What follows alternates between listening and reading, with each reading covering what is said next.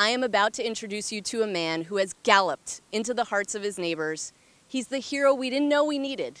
Meet my new best friend, Steve Bacque, the crazy Cranford Cowboy. So what do you do with an old Texas rodeo cowboy when he marries a Jersey girl? He's up in Jersey and he has no place to keep a horse in Cranford. You make a mechanical horse. You make a mechanical horse, of course. This is my horse, Charger. He's electric. I plug him in and charge him up. We have 4 small batteries.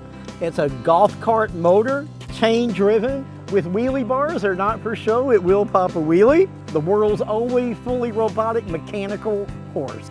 I can't keep a straight face. People think it's just like really different, weird, unusual. They've never seen anything like this before, shockingly. Yeah, and then they're like, it's like me. It's weird, different, unusual.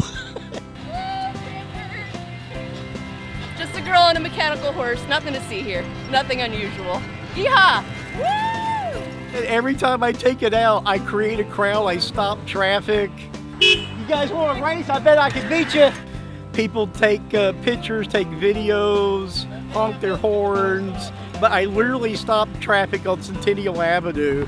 I love it. I love The police pulled me over. I thought I was in trouble. They wanted pictures of them on my horse. What did you think when you saw this? I thought it was hilarious.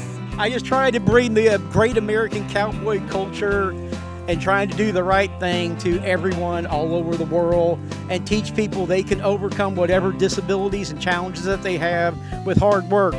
They laugh at my expense. It's all good. If I brighten up somebody's day, it's all good. Steve, I absolutely love this. You are bringing joy, you're bringing smiles. We can't keep them to ourselves. We got to let them ride off into the sunset. Happy trails. Happy trails.